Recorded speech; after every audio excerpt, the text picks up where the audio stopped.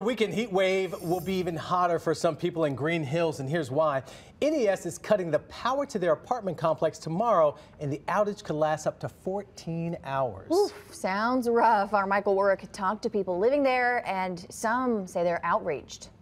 It's going to be an interesting hot day. A planned power outage looms over the Four Seasons apartments on Hillsborough Road tonight. The NES website shows it could last up to 14 hours from 6 a.m. to 8 p.m.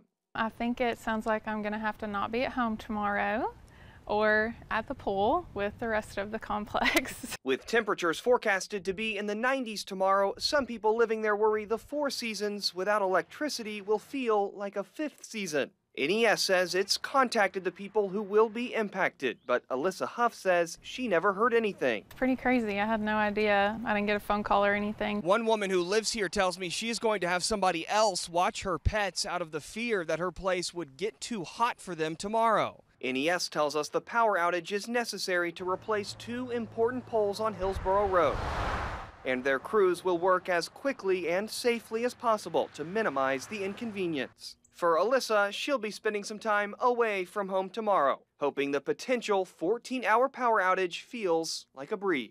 I mean, there's nothing we can do about it, so I guess we just have to roll with it and figure out a plan B. Michael Warrick, WSMV4.